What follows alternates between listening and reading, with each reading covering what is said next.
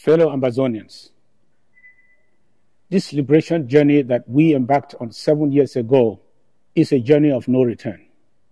We started this journey knowing we might not all get to our destination, but we will get there as a nation.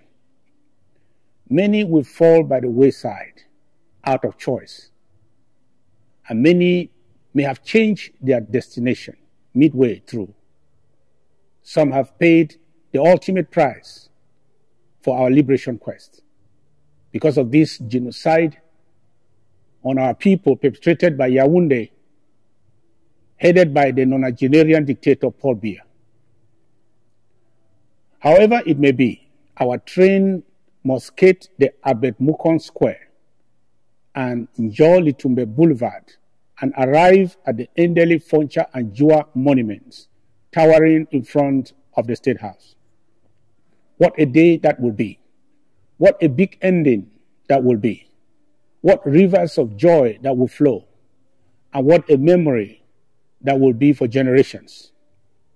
Our homes and streets and roads will be decorated with the beautiful words, free at last. The price we paid today to take back our country will be nothing compared to the joy on that day. Let's remember our innocent women and children slaughtered by La République du Cameroon. Our sick and elderly ones roasted over the years by French Cameroon criminals in uniform, while in their homes, and especially our heroes, the valiant Ambazonian Restoration Forces, who gave their precious lives to purchase our freedom. I'm thinking of our fallen heroes and heroines who have gone before us. A moment of silence, please.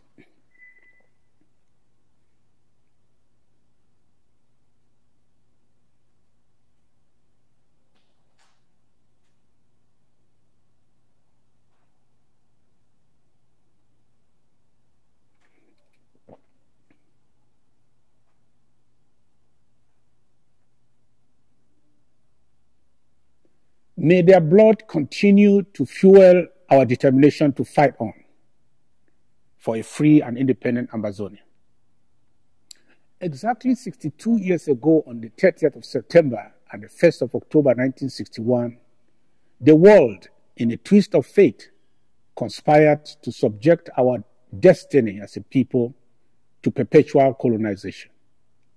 Contrary to their own United Nations statutes, they transitioned the Southern Cameroons, a vibrant self-governing people, from self-governance down the valley of a cruel annexation, and from a vibrant democracy to a barbarous autocracy, from nonchalant British masters to a cruel French colonial proxy, La République du Cameroon.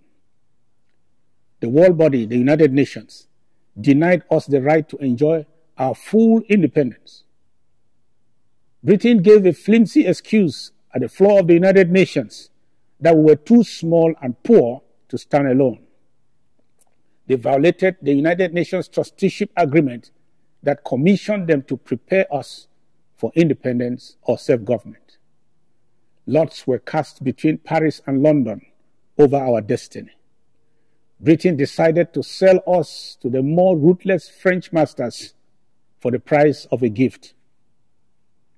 The United Nations condoned this maneuver, ignored our true wishes and our protests, hushed our voices, and shut their doors to the real demands of our founding fathers, which was total independence. They pushed us into this avoidable catastrophe. The West feared the spread of an ideology, communism at the time, more than the reality of a future bloodbath from that injustice.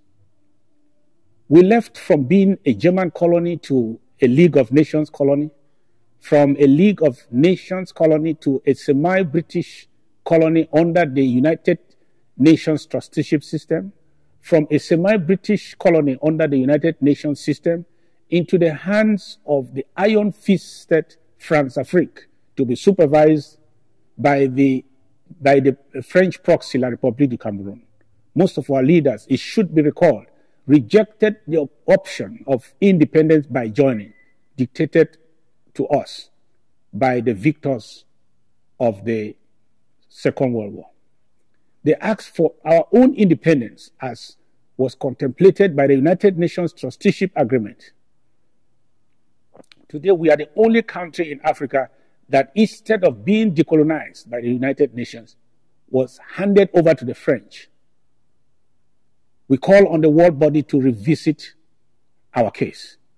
Why should the phobia of the spread of a communist ideology in Africa in the 1960s be a valid reason today to allow the Southern Cameroons to be annihilated by the invisible hands of the French?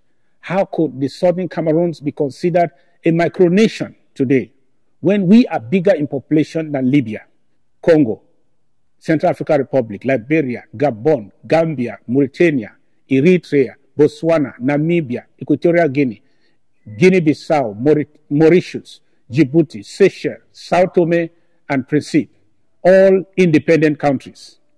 In fact, listen to this, Ambazonia is more than Gabon, Namibia and Botswana combined. Economically speaking, Ambazonia potentially has the highest per capita in West Africa, ahead of Ghana and Nigeria. Economic experts put Southern Cameroon's Ambazonia per capita at $4,500, being 60% of the GDP of Cameroon, divided by the population. That's $45 billion divided by 6 million population, diaspora not included. That is twice the per capita of Ghana and more than twice the per capita of Nigeria. Why would the world body conspire with the French to subject 8 million peace-loving Southern Cameroonians to be totally annihilated by the French and their puppets just because of an error they can correct today without bloodshed? They will not even entertain a debate on the conflict in the Southern Cameroons on the floor of the United Nations General Assembly. In what ways is the United Nations living up to its commitment to the responsibility to protect in the Southern Cameroons or in Africa in general? Dear stakeholders, the assignment we must accomplish in our generation will not be complete without friends. It is difficult to find friends in the Central Africa region, which is France's #1 backyard today in Africa. The CEMAC, as a UN regional body, is a French club that we cannot count on at this time. The anti-France revolt spreading across the sub-region is now metamorphosing as the spread of Russian influence in the sub-region. And this puts us once more at the crossroads between the West and the East. The French community of Central Africa is fast becoming the Russian community of Central African states. Today, the independence of Southern Cameroon is a better option, though, for the world than our perpetual annexation by La République, which is changing the geopolitical dynamics in the Gulf of Guinea by allying with Russia. Since February 2022, the world is now a multipolar world divided into the friends of Ukraine, the friends of Russia, and the non-aligned nations. Everyone is analyzing the changing order and positioning to protect their interests within the new geopolitical order. Yes, we were a casualty during the Cold War era. Today, the Southern Cameroons is determined not to fall between the cracks of the geopolitical blocks. Our assignment is twofold: to align our own interests with those of our old friends who stand with us and seek to persuade new ones who will, without prejudice, align their interests with ours and work for the freedom and justice for Ambazonia. If we make the mistake of embracing political passion instead of our interests first, we will miss the opportunities nursed by the changing world order for the liberation of the Southern Cameroons. And dear international community, We have chosen to stand with the people of Ukraine, just as we stand with all other annexed people in the world, because annexation is a crime. It was wrong in Ukraine or Kuwait, so it is wrong in Ukraine. We do not understand, though, the double standard of some who condemn Putin in Ukraine, but would not condemn the genocidal dictator Paul Biya in Amazonia. Those who support Ukraine against Russian occupation, but pretentiously allow France to massacre Amazonians through their proxy with impunity. These people are confusing us. France has stood against resolving the conflict in the southern Cameroons through genuine dialogue. They make sure the issue is not discussed by the Security Council nor the General Assembly of the United Nations. They also make sure the organization, the AU, where they wield enormous influence, does not discuss our conflict either. The French hide behind our veto power in the United Nations to commit crimes in Amazonia, hinder all discussions and investigations, write their own verdicts, and use their media and lobbyists to impose an information blackout on their atrocity crimes in Amazonia. We are disappointed by this wicked plan of France to forcefully strangle and take over Amazonia. Also, because they want to keep us under La République du Cameroun, with whom they signed slave accords in the 1950s, like they did with all former French colonies in Africa. By so doing, they want to continue stealing from Amazonia through their proxy, La République du Cameroun. So the war in Amazonia is a French proxy war.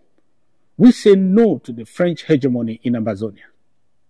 We are equally disappointed by the passive complicity of Britain, which has remained silent amidst the ongoing genocidal war, pretending as though our problem is one of secession and not about a failed decolonization. Failed why? Failed because they, as the United Nations Trust administrators of the Southern Cameroons, failed in their assignment to prepare us for self-government or independence. Fellow Amazonians, our people are facing extermination. The ultimate plan of France's Cameroon is to kill all of us and take control of everything we have and everything we are. The United Nations, in Resolution 1608, paragraph 15, mandated the unification of two different Cameroons, but France changed it to reunification, which is a code word for annexation. They changed from annexation to a failed assimilation, then from a failed assimilation to the present-day extermination plan. This year alone, there has been many recorded massacres to prove this point. The Kona massacre, the UB bombings in Boya, the Kondotiti massacre, the Mavas massacre in Akwaya, the Batibo massacre, the Nacho massacre, the Babanki massacres, the Bamenda massacre, and many other massacres couched as the killing of Amba fighters. Then the numerous arrests and forceful disappearances of many more innocent people across Amazonia. Since 2016, La République du Cameroun has not proposed a single solution that is anywhere close to what we are demanding. They rejected the Swiss process and manipulated the Canadians into a phony mediation process, which they denied afterwards. They have rejected every meaningful initiative by the international community that will result in a negotiated settlement, because they don't want a negotiated settlement. All they want is a military solution. If a person goes on a rampage, killing your livestock daily, and he rejects every call to dialogue with you in any shape or form, what do you think his goal is? Of course, the one answer is he wants to exterminate everything you have. Dear ARFs, This year, most of you have realigned yourselves under the leadership of your counties and the LGAs and your interim government as it was before the brutal interruption by some diaspora dissidents. You have been able to filter out the toxic manipulations from the diaspora. You trashed the unity warrior, palace warrior phenomenon. And you have also understood that the so-called APLC is a keyboard gang, formerly known as AMF, promoted by some reckless prisoners in the Konegi prison. They are hoping to gather some of you like commodities and use you as negotiation chips. They raise no money to give to fighters, so they endorse kidnapping, extortion, stealing, and terrorizing the population for money. Like their few ADF cousins, the population has vomited them, and they now exist in name only. But for the propaganda stunts they do here and there, making bogus announcements and burning abandoned La République du Cameroun checkpoints, or the stealing, outright stealing and labeling of our jobs done by the ARFs. They don't fight the enemy. They are in this to steal, to extort, and line their pockets. Our ARFs, you are stronger and more determined today than ever before, as we have seen you announce your presence across the 13 counties with a return of firepower. You have eliminated or forced to desert no less than 5,000 La République du Cameroun criminals in uniform. Little wonder within the past 6 years, La République du Cameroun has launched 5 recruitment campaigns into their ragtag army. Now they cannot even find recruits. The privileged Bulu-Beti tribes are scared of Ambazonia, and other tribes have also realized that the war in Ambazonia is not meant to benefit French Cameroons, but to protect the Bulu-Beti hegemony. You, the ARFs, are the true heroes of this story. You are the best examples of how far a determined people can go in pursuit of their freedom, even against the greatest of enemies. When French Cameroon tells the United Nations General Assembly peace is gradually returning in Amazonia, it is very laughable, because they are either in denial or they are suffering from a self-destruction complex. Somebody should remind the zombie genocidaire in Etudi that he will be remembered, and surely so, for collapsing French Cameroon because of his senseless war on the people of the southern Cameroon's Amazonia. French Cameroon, under the weight of this war, is officially a failed state, engulfed in a mountain of internal and external debts amounting to 85% of its GDP. This quarter alone, July to September 2023, Cameroon has to pay 386.8 billion CFA for debt servicing. La République du Cameroon is finished. Here are the characteristics of a failed state we see in French Cameroon today. Number one, La République du Cameroon has lost effective control of what it considers its territory. Number two, the political order in La République du Cameroon is broken and taken over by tribalism and a tribal mafia. Number three, the huge spike in unsolved murders and arsons is a testament that law enforcement has failed. There is no law in La République du Cameroon, and what you see now is called the law of the jungle.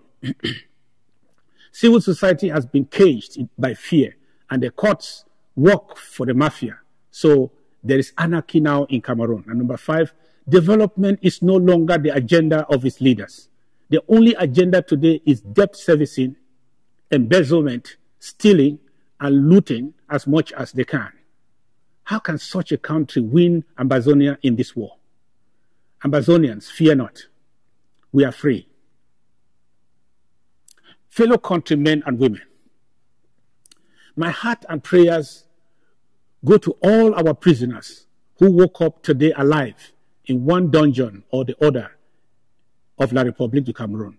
I weep for able-bodied men and women and children who are now called refugees, having survived through bushes, deserts, seas, and perilous routes. You depend on benevolence today. You have survived rape, childbearing in bushes, hunger, sickness, hate, gunshot wounds, discrimination, homelessness, imprisonment, police brutality, etc., hoping to return one day to a free Ambazonia. It is because of you that we must fight with every ounce of our energy. We want to support you in your present plight as much as we can. That there is not a greater gift we can give you than to fight for a free Ambazonia we can all return to as soon as possible. I salute you with the salutation of hope and courage. Remain law-abiding where you are. Support our warriors if you can.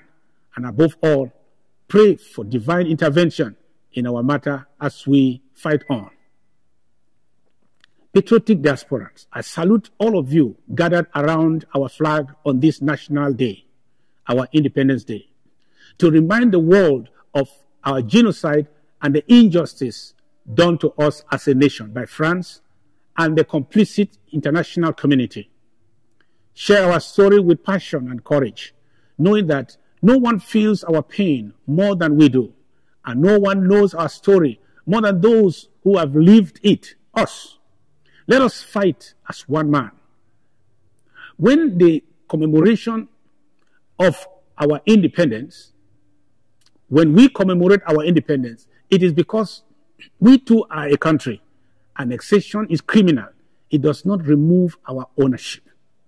That's why those who say we don't yet have a country but recognize 1st October as our Independence Day are either confused, dishonest, or anti-revolutionaries.